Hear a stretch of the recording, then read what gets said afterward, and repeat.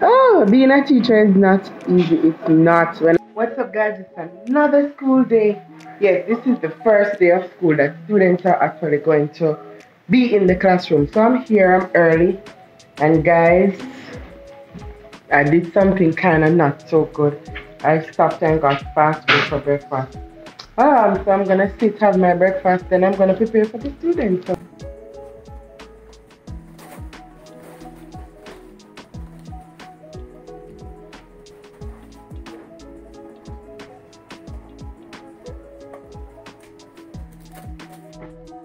yes, guys. So right here, I'm just taking a look at the records and just making sure I'm ready for when the parents come in with the children, because once they start coming in, I won't be able to do anything but attend to them. I'm excited, yeah, for the new year. That usually comes with challenges, and sometimes the challenges are great, some greater than other times. So I'm just here, just making that type of preparation before the parents actually come in. Oh my gosh, so the parents came. Yeah? That's my coordinator calling me. The parents came and it was good-ish, but some of the parents were just not behaving well. They already, you can see that they have not yet set their priorities right. Some of them, they don't have anything. They haven't bought the textbooks for the children. They don't have the little form that they should fill out. And some of them are in such horrible mood. I know that being a parent is a stressful thing and all.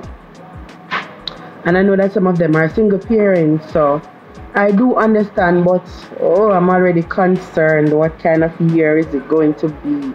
Like, I feel like screaming literally, because I see that it might be a tough year having relationship with these parents. That's massive. I'm declaring over my year that it's gonna be a good year. Being a teacher is not easy. It's not. When I tell you that it's not easy being a teacher, you have to be, as a teacher, you're a lawyer. You have to be solving so many cases. You're a doctor. Sometimes the children are sick and you have to be, trying to help. You are just everything. You're just everything. And when you're not having the parent support, it's so tough, because you already see parents who are going to make your life a living hell. And I'm concerned. I'm really concerned, guys. Oh, well, let's see how it goes. Let's see how the rest of this day goes.